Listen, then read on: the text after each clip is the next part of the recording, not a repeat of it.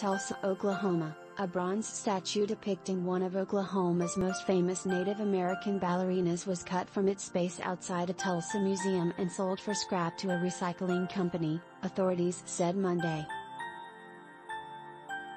Museum officials say the five-moon statue of Marjorie Tallchief was likely removed Thursday from its plinth outside the Tulsa Historical Society, the Tulsa World reported. Museum officials received a call Monday from CMC Recycling in southwest Rogers County to identify what was believed to be pieces of the bronze statue, the newspaper reported.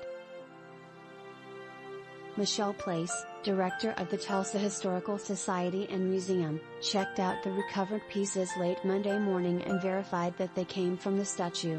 The Tulsa Police Department is working diligently to apprehend the thief, the Historical Society said in a statement. Pieces of the statue, including the head and part of an arm, are still missing. Seeing is believing, few black ballerinas take the stage. The ones who do open doors. Place said the original mold for the statue burned in a foundry fire, so recreating the statue will be much more complicated. I am devastated by this, she said.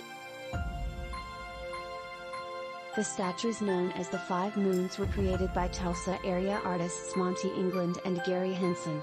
England worked on two of the pieces before his death in 2005, and Henson completed the project.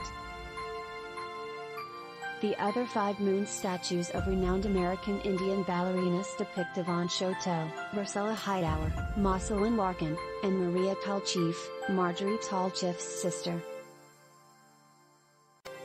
Women of the Century, Reba McEntire, Marjorie Tallchief among inspiring Oklahoma women,